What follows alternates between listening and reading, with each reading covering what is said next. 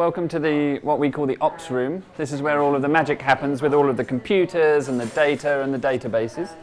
And the sort of things that we do in here, we bring in the survey data from the field, so all of the GPS data which gets recorded out in the field brings us the locations of, for instance, the musket balls or all of the finds. It all gets downloaded into these computers in here, and then we can basically overlay all of that information, see where everything is spatially, and see if we can start finding patterns in, for instance, musket ball scatter, or we can plot where the old buildings would have been so that we can put new trenches to try and find some evidence of them.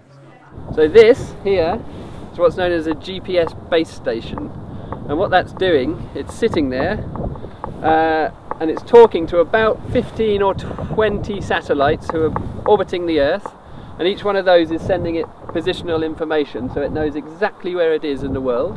And that sends signals to the guys who are walking about with the big sticks, and that's how we know exactly where their sticks are when they take a GPS shot.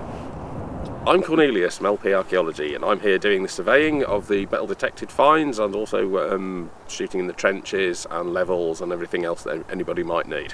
I'm Mike Johnson, I'm a digital specialist at LP Archaeology, and I'm here helping survey in the finds from the metal detectorists. We are surveying in the metal detected finds, mostly musket balls, but lots of other things too. So this one is musket ball. It's find number 143, although they haven't all been musket balls. I am recording its exact position, its latitude and longitude and height above sea level using this piece of equipment here. Although we've got very high visibility jackets on and we can be seen from everywhere, we're actually kind of unseen. Everyone's doing all of the cool archaeology, and what we're doing is just recording what they're doing. And so we have to be everywhere at all times. If people want photos, if people want their trenches located, if people want their metal detector finds shot in, we have to be doing everything, which means we walk about 4 or 5 times as much as anyone else on site, I think. And you can feel it at the end of the day, that's for sure.